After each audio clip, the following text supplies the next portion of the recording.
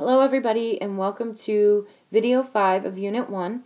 In this video we're going to talk about calculations with scientific notation. Before this video I will have showed you how to input your scientific notation into your calculator. All of our scientific notation calculations will primarily be done with your calculator, and then you'll need to figure out sig figs. So that's what this video is going to help you do. When you are doing multiplication and division of scientific notation, you're going to follow the sig fig rules of multiplication and division. You're only going to look at the coefficient for the number of sig figs. My conversion for some reason did not show my exponents, so I'm going to rewrite these with the correct exponents so not to confuse you. And you can put parentheses around your scientific notation so you know that it's a scientific notation. You don't have to. Over here this would be times 10 to the 5th. Whatever program I am using to convert these into PowerPoint slides are not putting my exponents as exponents. First thing you're going to do whenever you're doing a calculation with scientific notation is you're going to go through and just put it into your calculator. So we're going to take 5.0, and again, remember you're going to hit that EE or EXP button to represent your times 10, and then hit your exponent. Then you're going to hit your times button, and then enter your 4.00 times 10 to the 5th, again using your EE button, and then hit equal. And you should get a number that is 20000000000. Now, when you get your calculator answer, you're going to write down everything the calculator gives you. Then you're going to go through and put it into scientific notation. So 1, 2, 3, 4, 5, 6, 7, 8, 9, 10. This is going to be 2.0000 times 10 to the 10th. Now, this is not a correct sig fig answer because we are multiplying. We look at our coefficients. Our coefficient here is 5.0. That's 2 sig figs. Our coefficient here is 4.00. That's 3. Our smallest value is 2. Therefore, we're going to do 1, 2. Our answer then will be 2.0 times 10 to the 10th. When you're doing calculations with scientific notation, get your calculator answer.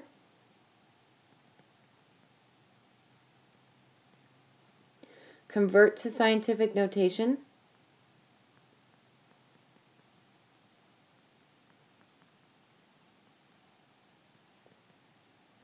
And then figure out sig figs.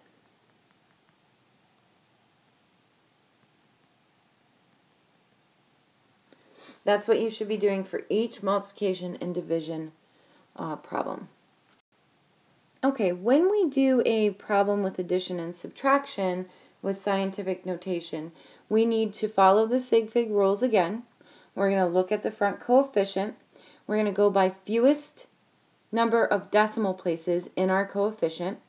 But before you can compare coefficients, you will have to put both numbers to the same exponent. So let me go through the steps with you. First thing you're going to do is you are going to go through with your calculator and input the problem. 5.0 EE to the 4th plus 4.00 EE to the 5th. Hit your equal sign. You're going to get 450,000 as your calculator answer. Then you're going to put this into scientific notation. 1, 2, 3, 4, 5. This would be 4.5000 times 10 to the 5th.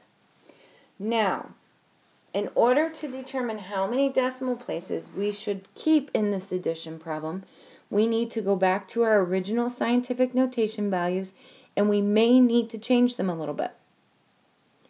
What you're going to want to do is you're going to want to convert the lower exponent number into the higher exponent. So right now, our 4.00 times 10 to the 5th is our higher exponent. We need to convert the 5.0 times 10 to the 4th into a times 10 to the 5th. We cannot evaluate decimal places if they are not at the same exponent. So times 10 to the 5th, to get to a higher exponent, you will always move your decimal place however many times to get to that higher exponent. You will move that decimal place to the left. So here we're going to move 0.50. That gives us times 10 to the 5th. Now we're going to look at the 0.50 coefficient and the 4.00 coefficient. How many decimal places here? 2 decimal places. Remember, adding and subtracting, we go by places. Here we have 2 decimal places. So our answer must have 2. 1, 2. The answer here would be 4.50 times 10 to the 5th.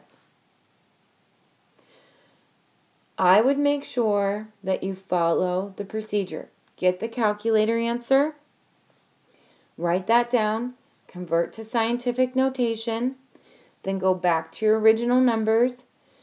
You can only evaluate the number of decimal places if both numbers are at the same exponent. Convert the lower exponent into the higher exponent. Then evaluate your number of decimal places and rewrite your final answer with appropriate number of decimal places. Alright, let's do a few more examples. Here we have an addition problem. First thing we're going to do is plug it into our calculator. When we do that, we're going to get an answer of 2, 2, 2, 3, 4, 5, 0, 0. What we need to do is convert this into scientific notation once we have our calculator answer. So we are going to do 2.2234500 times 10 to the 7th. Now, once we have it in scientific notation, we need to look. We are dealing with addition, so we need to put our numbers into the same exponent to evaluate number of decimal places. On here, when you look, we have a 7 and we have a 4. 7 is the highest, so we're going to take our 4 to the 7th power. To do that, we need to move this over, and every time we move it, we increase our exponent. So this would be to the 5th, to the 6th, to the 7th. So we need to add 2 zeros in front. Once we add the 2 zeros in front, we can see that we have 2 decimal places here, and we have 1, 2, 3, 4, 5 decimal places here. So we're only going to keep 2 decimal places. Therefore, the correct answer for this would be 2.22 times 10 to the 7th. So according to this, based on the accuracy or the least precise amount, we are going to notice that this is too small of a value to show up in our answer. The next one's multiplication. Again, you're going to take a moment, put it into your calculator. You're going to put the 6.02 EE to the 23 times 4.135 EE to the negative 21, and that's going to equal 2563.7. We need to put that into scientific notation. 1, 2, 3. So our number is going to be 2.5637 times 10 to the 3rd. Now we need to evaluate the number of sig figs. We're multiplying, so sig figs, here we have 3 sig figs. Here we have 4 sig figs. So our answer can only have 3. 1, 2, 3. Our number will cut off here at the 6. The 3 will not round it up. Our final answer is 2.56 times 10 to the third. Then finally we have another addition.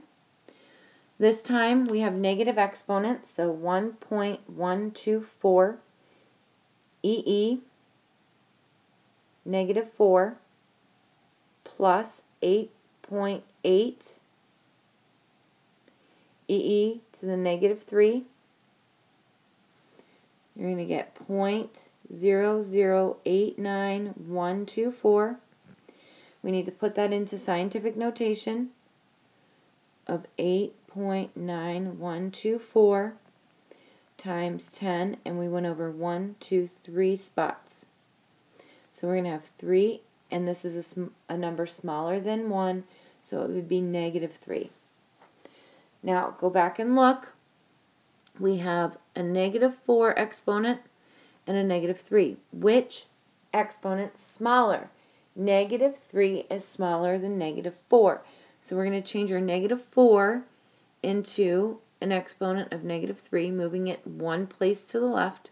We get 1124 times 10 to the negative 4. Oh, I'm sorry, negative 3 because we've changed it. 4 decimal places here.